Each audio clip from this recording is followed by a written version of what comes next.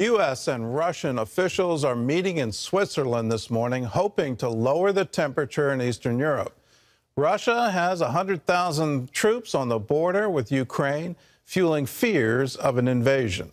The United States is threatening massive consequences if Russia doesn't back down. Dale Hurd reports on the ongoing escalation.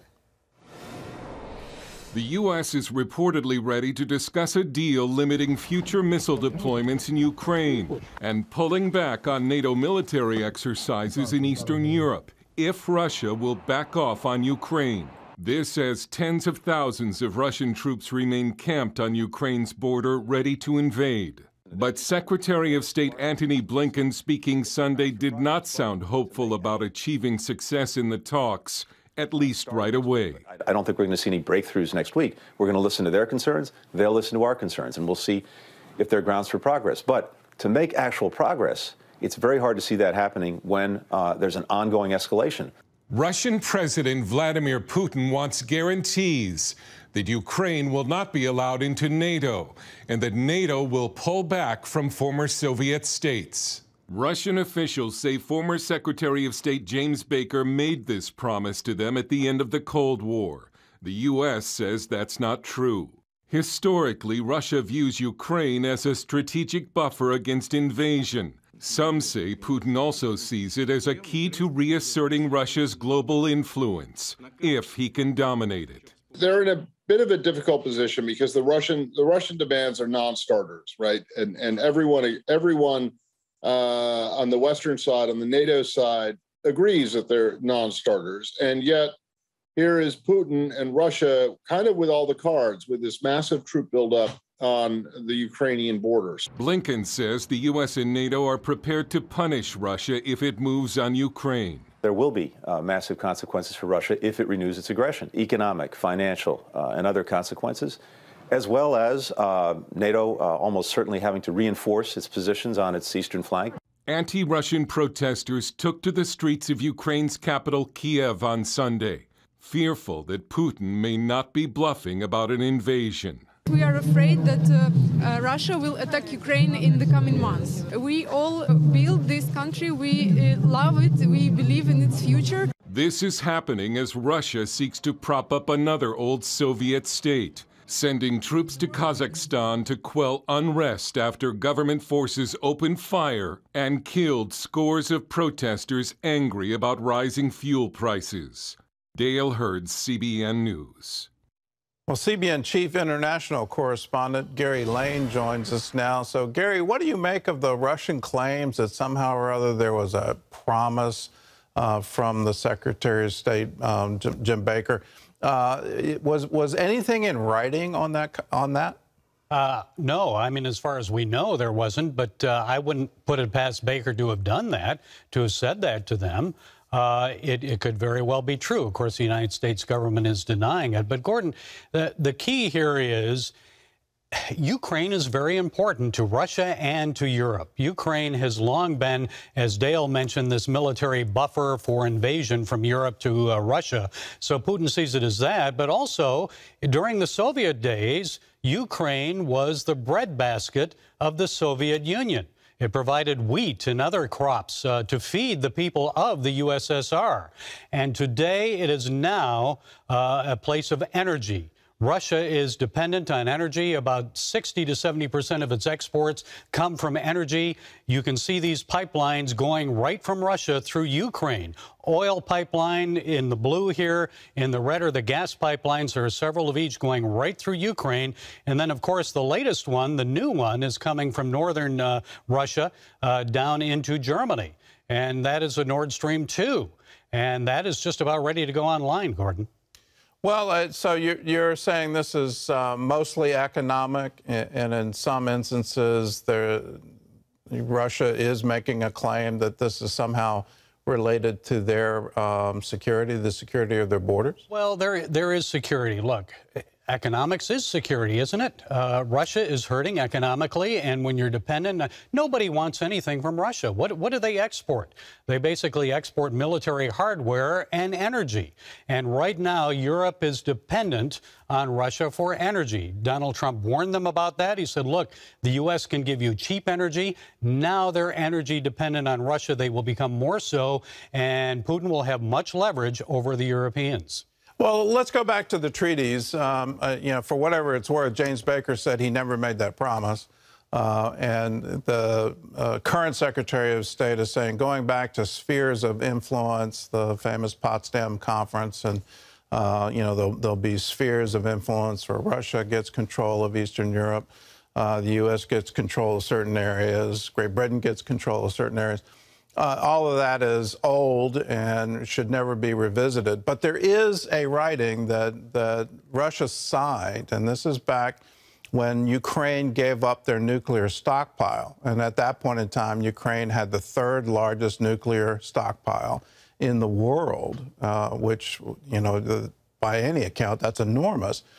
And they gave it all up in return from a promise from Russia. And there were two promises in this Budapest memorandum. One is Russia would never threaten them economically, and then two, Russia would never threaten them militarily. Why isn't that front and center in this current discussion? Why is anyone listening to I got to call it for what I think it is, the gaslighting coming from Russia right now? Well, again, Russia holds all the cards. When you are energy dependent on Russia, Putin can turn off the spigots at any time. Now, as far as that agreement goes, my understanding, it was not a treaty, it was a memorandum.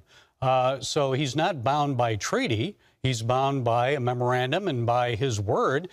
You can't trust Putin. Former KGB agent, he's going to do what he believes is in the best interests of Russia, no one else. But we'll have to see, because there will be consequences economically, tough sanctions against Russia if he moves forward with an invasion. I don't think he'll do that. I think Putin's going to take it as far as he can and get as much as he can without doing that. Well, what do you think the U.S. is going to give so that an invasion is called off? Probably the pullback of missiles, also agreement not to have military exercises near the Russian border. But as far as Ukraine is concerned, and, they may eventually say, no, we will not allow Ukraine to be a part of NATO. But basically, the position right now of the United States is what happens with Ukraine is up to the Ukrainians, not to the Russians. All right. Thanks, Gary. Thanks for the insight. In other news, a controversial new voting law is now in effect in New York. John Jessup has that story from our CBN News Bureau in Washington. John? That is right, Gordon. The law allows non-U.S. citizens to vote in local elections in New York City. More than 800,000 people, including those authorized to work in the United States and those who've been lawful permanent residents for more than 30 days, can now cast their ballots. It also includes Dreamers, the children of parents who came to the United States illegally. The law applies only to city elections, such as mayor, city council members, borough presidents, comptroller, and public advocates. Special ballots are being prepared to prevent voting in statewide and national contests. Investigators believe an electric space heater is the cause of a Sunday fire in New York City apartment building that took the lives of at least 19 people, including 9 children. The heater apparently setting fire to a mattress in one of the apartments. An open door let smoke spread through the 3-story building in the Bronx.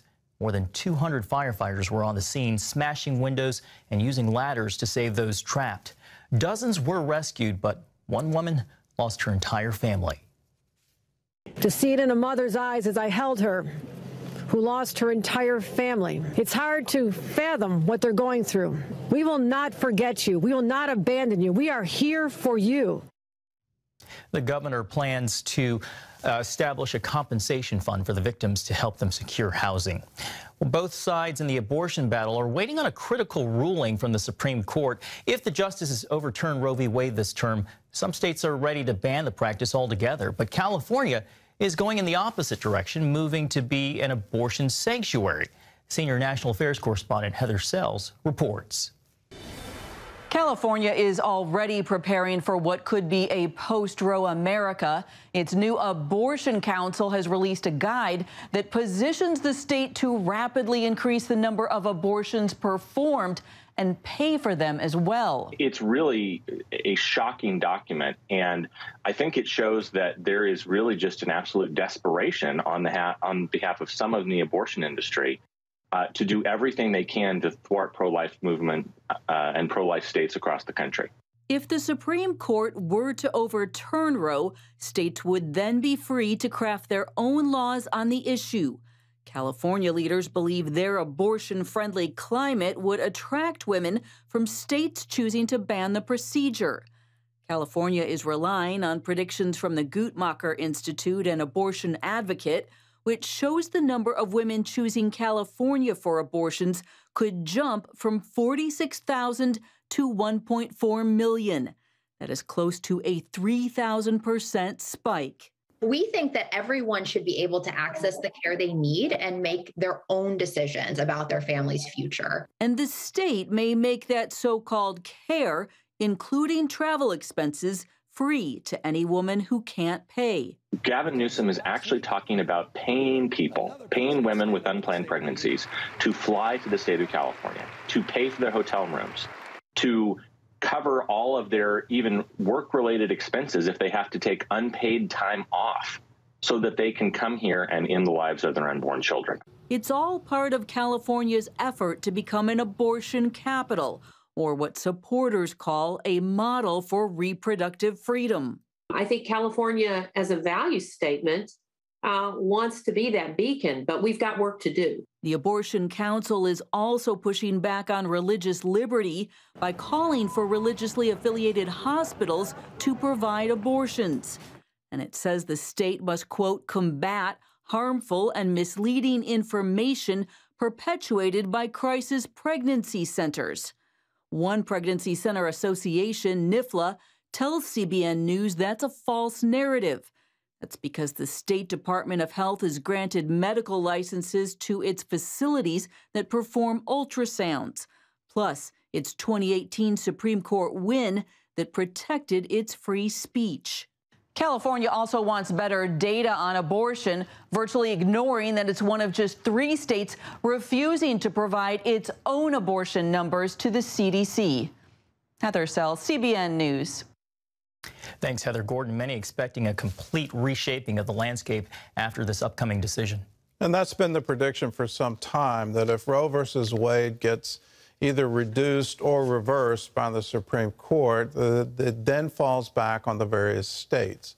And the various states will then have the ability to either have abortion sanctuaries, which clearly California is going to, or the so-called trigger laws that as soon as Roe versus Wade is reversed, those laws go on the books and are pretty much automatic.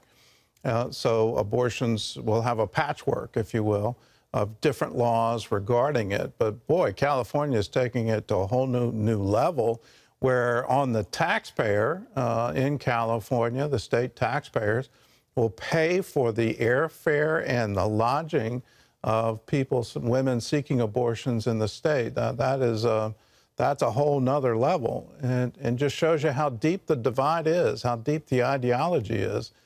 I'm always amazed at how the pro-abortion crowd wants to take it to the moment of birth, the late-term abortions, all of this.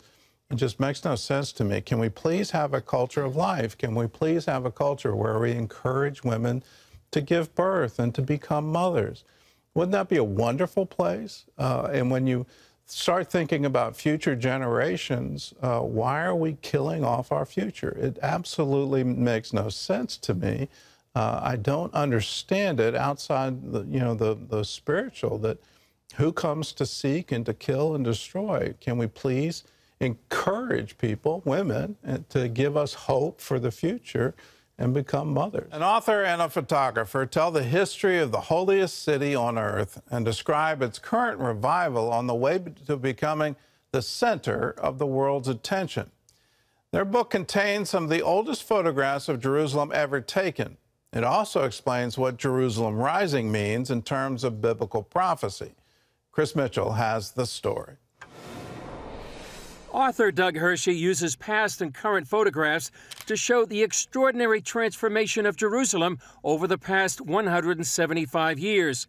The book continues Hershey's unique look at prophecy and the Holy Land. Much like Israel Rising documented the revival of the land, Jerusalem Rising is documenting the fulfillment of, or at least the beginning processes of these biblical prophecies about Jerusalem being restored and what it's leading to. Hershey and adventure photographer Eden Ram comb the city for just the right angles to capture its past and present. Eden climbed up the top, there he goes.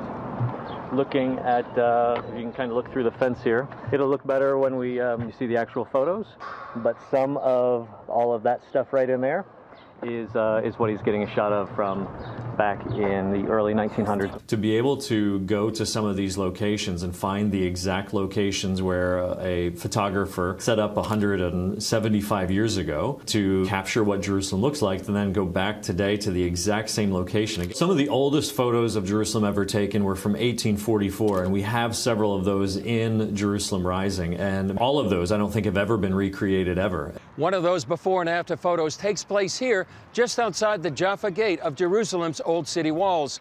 It looks back from this spot towards what's known as the Tower of David.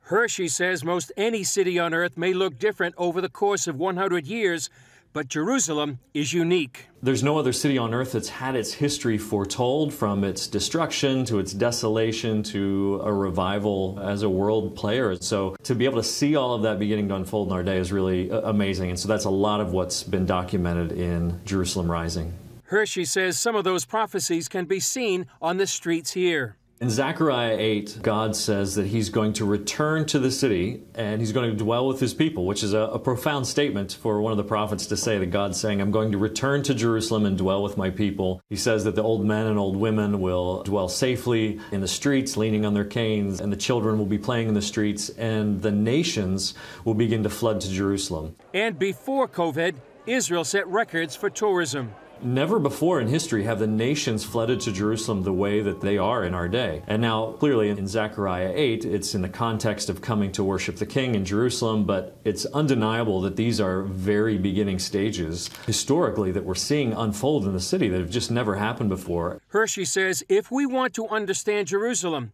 we must look to the Scriptures. Ultimately, if we continue reading the Scriptures, if we believe what the prophets said, Jerusalem is going to be a seat of ruling power for a Jewish king. Ezekiel 5:5 says that God has placed Jerusalem in the center of the earth. So locationally, it's already in the center of the earth. And one day soon, and even beginning now, it's already becoming the center of the world's attention. A city that for thousands of years has stood at the crossroads of history and prophecy. Jerusalem has been conquered and reconquered multiple times. It's changed hands over 40 times. It's been completely leveled at least twice. There's been literally hundreds and hundreds and hundreds of years where the city has just laid desolate, according to eyewitness accounts. Now we're at a time where things are starting to revive. So prophetic words from Zechariah 8 or Isaiah or any of these prophets about Israel, about Jerusalem, where once we thought were allegorical or spiritual or just abstract concepts, we're finding that God is doing exactly what he said. Never before have these prophecies been fulfilled in such a dramatic and significant way, and it's happening in our day in a really powerful and unique way. Chris Mitchell, CBN News, the Jaffa Gate, Jerusalem's old city. We're seeing more archaeology coming out of Jerusalem than we have at any point in history. All of it is proving the account, the biblical account, the account in the Bible. It's absolutely amazing what's happening, and it's literally happening in our generation. Here's a scripture for you. It's from Isaiah 52, verse 2. Shake off your dust. That's what the prophet is calling for. And so literally, as we're uncovering all of these things, whether it's the city of David, all the area around the Temple Mount, the incredible historical record that's literally written in stone, as we shake off that dust, we find that Jerusalem will take its place. And that's what the prophet called for. It will be seated. It will be a center, and we will all go there. And that is the place where Messiah will rule and reign. Well, the book is called Jerusalem Rising, and you can find it wherever books are sold. Terry? 30 years.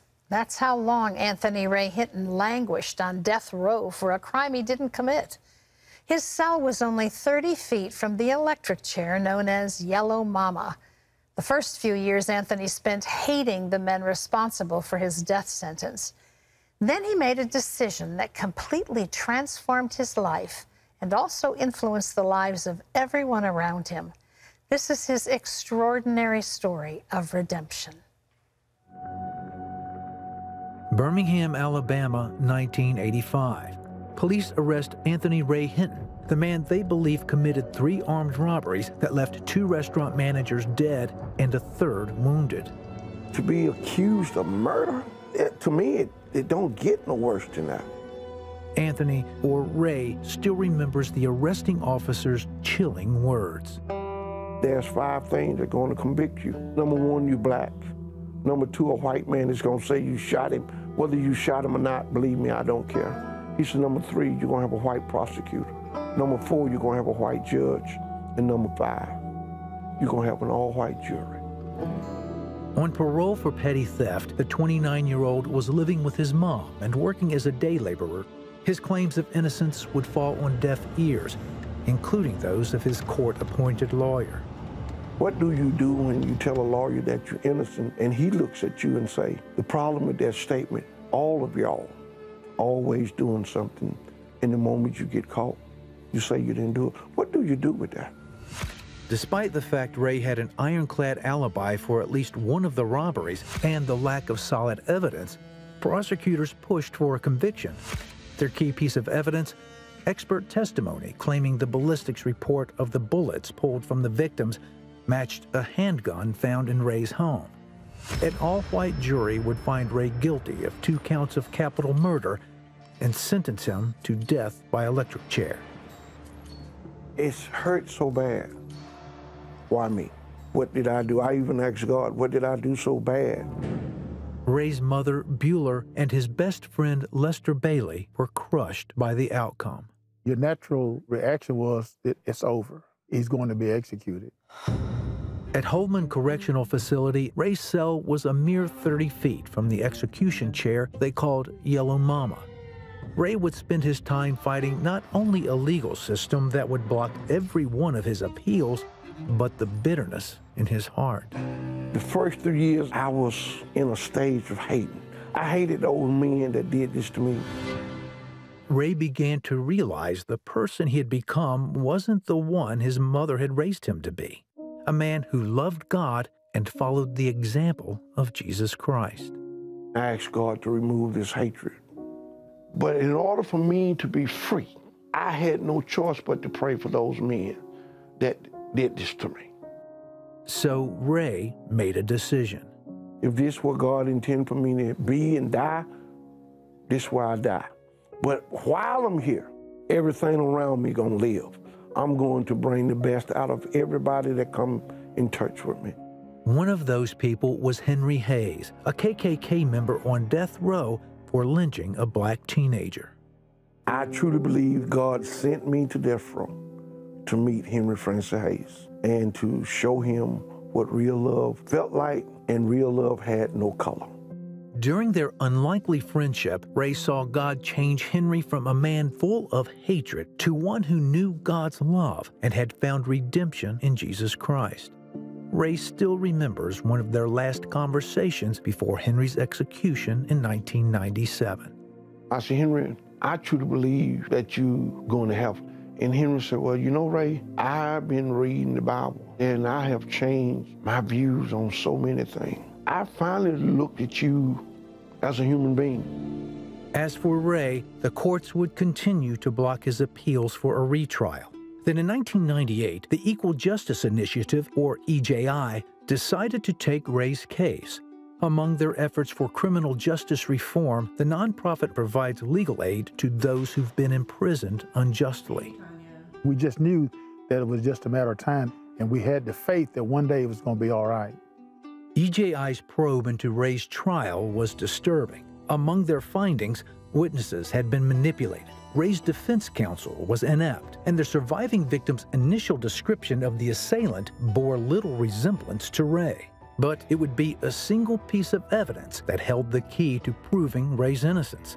EJI lawyer Charlotte Morrison explains. We hired 3 of the nation's best firearms experts, and they looked at the evidence, and they said, there is no match here. The only evidence that the state ever had claimed connected Mr. Hinton did not exist. Despite the new evidence, the courts still refused to reopen Ray's case. Then another crushing setback. Ray's mother, who had visited him almost every week since his incarceration, died in 2002. I don't think the society nor the men that did this to me realized what they took from me. Then, in 2014, the U.S. Supreme Court agreed to hear Ray's case. By unanimous vote, the court ruled to grant Ray a new trial. I've always felt that I had the supreme lawyer. I don't believe the God that I serve is going to let me die for a crime he know I didn't commit. In April 2015, the state of Alabama dismissed all charges against Ray when state ballistics experts were unable to match the bullets to the handgun. 2 days later, after serving 30 years in prison for a crime he didn't commit, Ray was released. Only by the grace of God. I mean, only. It was an overwhelming day, and it should never have taken that long. For Ray, it was a bittersweet moment. For your mom not to be here the day that you were released, to run into her arm and say, "I'm home, Mom," I try my best to be the son that she brought me up to be. Now a community educator with EJI, Ray is doing what he can to bring reform to the justice system. He's also written a book about his journey of forgiveness and redemption, hoping his story will inspire change and healing. Jesus didn't say, "Hey, when an enemy come across you, I want you to hate him." That ain't what he said. Love your enemy. The only way that we will ever conquer hate is love. A remarkable story, and it's all here. He has written himself, "The Sun Does Shine," and it's a story well worth the read. You know, no one would fault Ray Hinton for being bitter and angry and wanting even retaliation for what was done to him. One of the things that was said in that story was that Ray made a decision. He said, "This is not who I am. It's not who my mother raised me to be." And in spite of all that was done to him, in spite of all that he lost, he made a decision to forgive. He made a decision to do what Scripture says, to pray for your enemies. Boy, only God can help you and I to do that. But you know why he did it? Because he understood that he was captive to resentment, to bitterness, to anger, to unforgiveness, until he opened his hand and his heart and chose to let go, chose to do what God said. You know, in all of our lives, I think things happen to us that are not easy to understand. Not only not easy to understand, things happen to us that are unfair. I mean, who could have a story more unfair than Ray's? And yet we all have a choice. We all have that moment where we come to the fork in the road, and we can either stay captive to the feelings and the hostility within us, or we can say, "God, I'm going to choose to do it your way." That's the thing we have the power to do. And it's the thing when we need help with it. He said, "God, help me to do this." God shows up. You know, it's counterintuitive to everything that we think and feel and know in our lives, isn't it? I mean, everything in us wants to respond and to respond hostilely to someone who has done wrong to us. And yet God says there's a better way. Some of you today may find yourselves trapped in scenarios that have happened in your life that have been unfair. Many of you. You know, it happens to all of us at one point or another. And then there's the question of what will we do with it? Will we allow it to define us, to define who we are, destroy us in some scenarios, keep us from a life of peace and joy and harmony that God intended for us? Or will we choose to ask God to help us do what seems and feels impossible?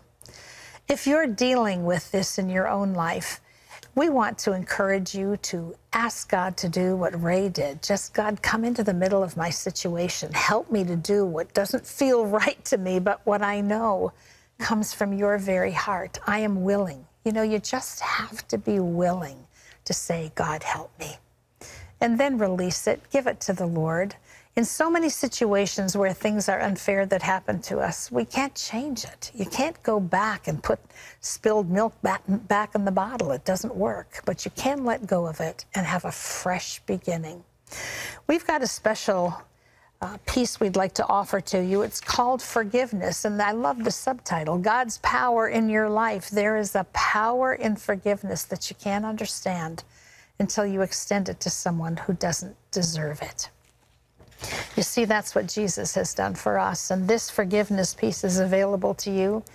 It's just a matter of calling our toll-free number. It's 1-800-700-7000. Call and say, I'd like the forgiveness piece. Let God do something miraculous in your life today when you agree to do things His way, when you make a decision. That's what Ray did. You can do that too. You can be set free.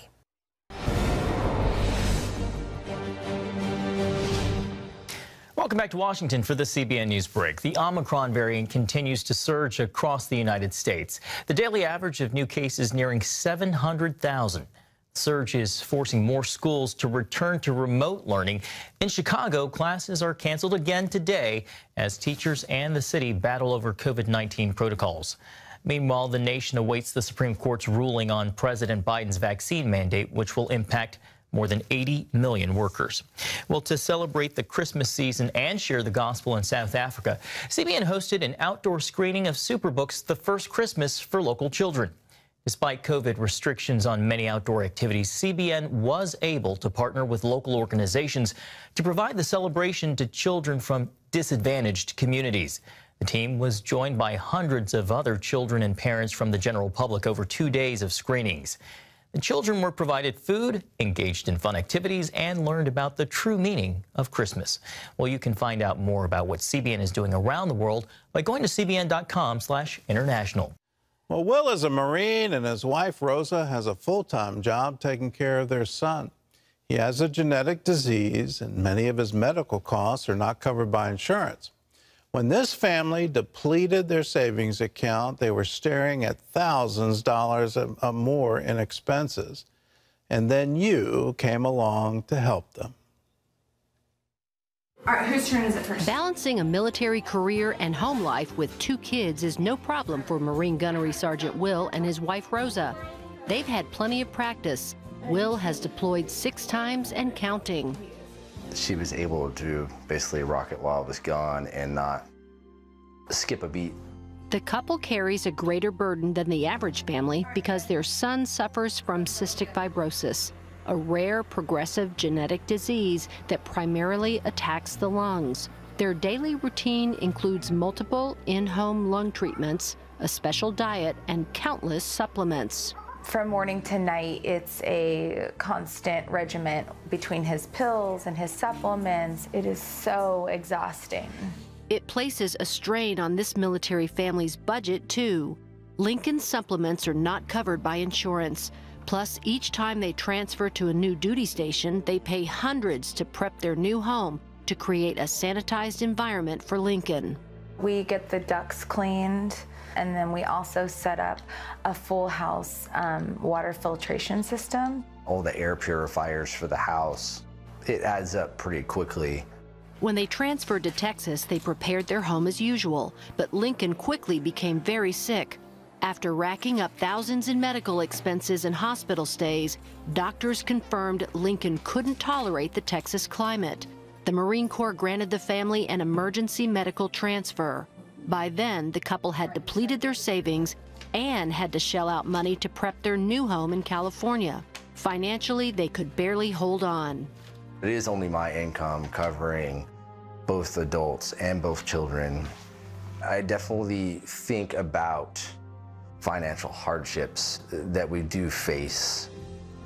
Despite their difficult circumstances, Will and Rosa stood on their faith that God would sustain them. He gives us the strength to keep going every day. Their financial burden was lifted when North Coast Church asked Helping the Homefront to step in.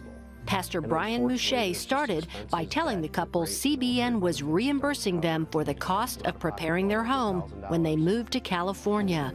And he told them CBN was covering the cost of all medical expenses they incurred in Texas. That's amazing. We're so thankful for that. Thank you. That's not it, you guys. For the next year, CBN is going to cover all expenses when it comes to your son's dietary and respiratory needs and all the supplements that come with that. Oh my gosh. That's amazing. That's so great. Thank you. It absolutely takes the weight off and the worry off. Will and Rosa are now financially back on their feet and are focusing on their family rather than worrying about money. We are so grateful to CBN and the people who give to CBN. We appreciate you guys lifting up our family and how much this will change some huge expenses in our life. That thank you goes to you if you're a member of the 700 Club. If you're not a member, I invite you to join with us. You join with everything we do around the world. If you want to see people helped in disasters, join the 700 Club. A portion of every gift goes into the work of Operation Blessing. If you want to see the gospel preached around the world in multiple languages, join the 700 Club. We're doing that. And another portion goes into the work of CBN International to do just that. The story you just saw was from Helping the Homefront. We want to help our active duty military families. We want to recognize their serving too. You're a part of all of it when you join with us. Now, how much is it? It's just $20 a month, 65 cents to 65 cents a day to become a 700 Club member. We also have 700 Club Gold at $40 a month, 1000 Club, $1,000 a year. That breaks out to $84 a month.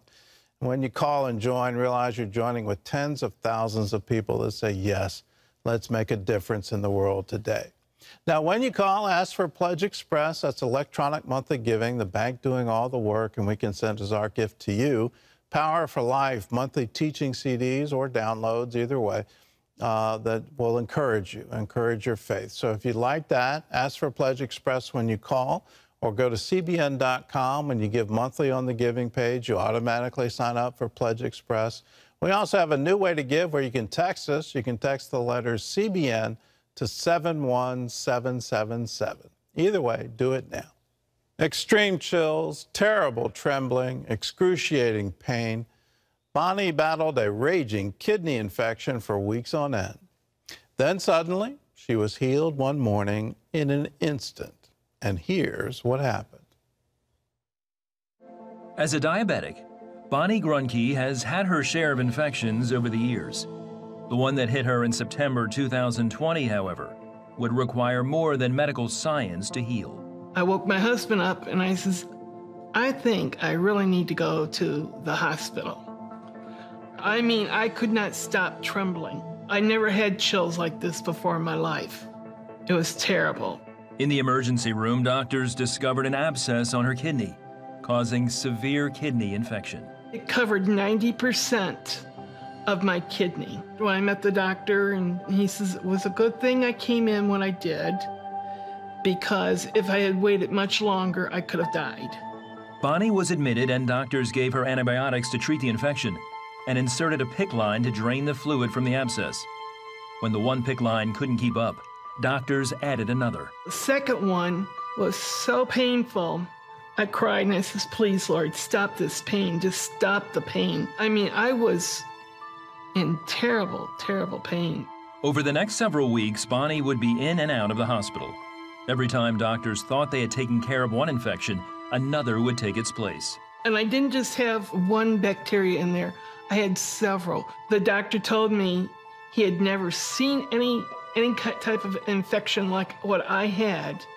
The PICC lines having failed, doctors took Bonnie into surgery to insert a stent to help drain the fluids. Still, the infection raged on, and Bonnie began losing hope. The house is a total disaster. I lived in the bedroom for 3 months. That was probably my low point. I felt hopeless and helpless. I was frightened. I really didn't want to die yet. Through it all, Bonnie turned to God for help and healing. I would pray to the Lord, and I would say, please, Lord, guide me, get me out of this. But I would end with, thy will be done. If it's my time, I'm yours. It's not what I want, but what he wants. I wanted to be healed. Then on December 2nd, 2020, Bonnie was watching the 700 Club when Pat and Wendy started praying for the audience. Somebody has a severe kidney infection. It's really, use the term nephritis, it's really serious. And God, right now, you'll feel power in the small of your back, and you'll feel heat, and you are healed in the name of Jesus. Oh my goodness, that's me. I am claiming this. I hollered to my husband, Martin. I says, hun, and I told him what Pat Robertson said. And that morning was still all that nasty drainage coming out. It didn't drain for a while. And then all of a sudden when it started draining, it was totally clear. I knew I was healed. Also gone was the pain. A month later at a follow-up appointment, Bonnie's doctor confirmed the infection and abscess was gone and removed the drainage tubes and stents from her kidney. The healing of my kidney has strengthened my faith. I knew there was no infection. I knew I was healed, and that brought my spirits up 110%. The Lord gives me my strength. Sometimes you may not even feel him, but know he is there and he is carrying you. He's always there. He's always caring. He's always reaching out with hands of love and compassion to say, how can I care for you? How can I be with you? How can I forgive you? How can I save you? How can I deliver you? How can I heal you? When you have that kind of concept that he's a loving Heavenly Father, that he's vitally concerned with you, then faith becomes very, very easy. All you have to do is look to Jesus. He's the author, he's the finisher of your faith. Look to his sacrifice for you. Look to the lengths of things he went through so that you could be with him for all eternity. When you look at that, well, then your problem gets very small, and your God gets very big, and your faith gets very easy. Now, Terry and I are going to pray. Before we pray, we've got some other testimony. People have been healed. Here's Elisa from Oregon. She has shoulder pain 3 months ago. While watching this program on December 11th, just this past month, she heard Terry say, there's someone with a rotator cuff. It's not torn exactly, but it's very, very sore, especially when you move your arm around or you try to lift anything above the height of your shoulder. God is healing that for you. You're going to feel a warmth come into that part of your shoulder, and it's being all put back in place. Well, Alicia felt the warmth and the pain leaving. She no longer feels any discomfort or aches and can freely lift her shoulder without pain. Hallelujah. Hallelujah. Yay. Well, Gordon, this is Mrs. Martin. She lives in Stanton, California. She injured her tailbone area, and she was in tremendous pain. While watching the 700 Club one day, she heard you say, someone with a fractured tailbone, there is swelling and inflammation and a tremendous amount of pain. You can't sit. God is resetting that bone and taking that pain, swelling, and inflammation completely away. All of that pain just left you. Mrs. Martin claimed God's healing power. The pain left. She's also shared a few months back, Gordon, you gave a word of knowledge, and her left knee was healed. So she is totally pain-free today, and she's rejoicing. Yeah. Multiple. God loves to heal his children. Think about that. He loves to do that. What parent would ever want their child to be sick, to be in pain? So if we have that same concept here on earth, just imagine the outpouring of love and healing that is right there for you. All you have to do is look to him. All you have to do is look in faith, believing that he wants to. And when you do that, wonderful things can happen. So let's do that. I believe that when we act in faith, God responds. So in an act of faith, Lay your hand on that area of the body that needs healing. Terry and I will agree with you, and God will do the rest. Let's pray. Lord, we come to you. We come just as little children, believing in Daddy, that you want to heal us. You want to deliver us. You want to set us free. You want to save us. You love us this much. So stretch forth your hand to do signs, wonders, and miracles.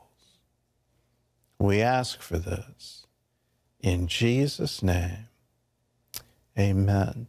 There's someone, you have a diabetic condition, and whenever your sugar levels get off, this is the sign for you. You have these splitting headaches, and God is healing you. He is healing your diabetes. Your sugar levels in your blood are going to be proper and regulated from this day forward. It's a tremendous miracle for you. That headache just left you. You were suffering in pain. That just left you. You're being released from it right now in Jesus' name. Terry? Yeah, there's a young woman, you've just had a baby, and you have serious infection in you're wanting to breastfeed, but you can't. You have this infection in your milk glands, and it's just not going away. You're in so much pain, but beyond that, you've not been able to enjoy your baby because of it. God's healing that for you right now. Everything is just going to go down, no swelling, no pain. Be free in Jesus' name. There's someone, you're a runner, and you went running recently, and you're not even praying, but God wants to heal you. It's the back of your right thigh. You've got a hamstring injury, and I think there's a muscle tear as well. God's restoring all of that for you. He wants you to have life and have it abundantly. So he's releasing you from all that pain. He's healing that ligament. Everything's going to be normal with it. What you couldn't do before, do it now. Start stretching that right leg and realize all of that twinge, all of that pain, all of that ache just left you right now. In Jesus' name. Yeah, there's someone else. You have a block in your right ear. You're hearing, you've lost some hearing, and you haven't prayed about it because you think it's not that big a deal. God's healing your right ear for you right now in Jesus' name. Someone else, you have pancreatic cancer. You've been told to put your affairs in order. God has not finished with you. You're going to get a tremendous miracle in Jesus' name. If you've been healed, let us know. Give us a call, 1-800-700-7000. Here's a word from Psalms. God is our refuge and our strength, a very present help in trouble. God bless you. We'll see you again tomorrow.